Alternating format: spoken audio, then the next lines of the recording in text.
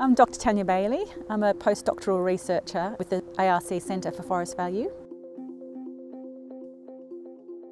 I've been working on a couple of linkage grants with Greening Australia, doing large-scale restoration plantings in the Midlands. And a part of that we've been embedding research into. So we've been researching eucalypt genetics and species choices, a whole range of different things. So I've been seed collecting, growing the seedlings, organising of the experiments and then the planting of the experiments into about 8 different sites across the Midlands over the last 5 to 6 years. The Midlands is a very changed landscape. It has been cleared over the last 200 years and converted to agriculture. So we're trying to work out where the best seed source is for us to collect our seed, to plant back into the Midlands, to get it to grow and succeed into the long term. Overarching all of this, of course, is global climate change.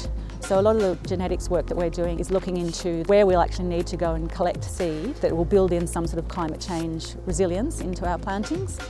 The ultimate outcome is to be able to restore a functioning ecosystem as well, so that we're actually providing habitat for animals. So we have all these little fragmented remnants of vegetation. What we're trying to do is to buffer them and connect them so that animals can actually move through the landscape. The work that we're doing in the Midlands is actually one of the largest restoration programs in Australia, so it's just a fabulous place to be able to work, and I love living and working in Tasmania. It's great.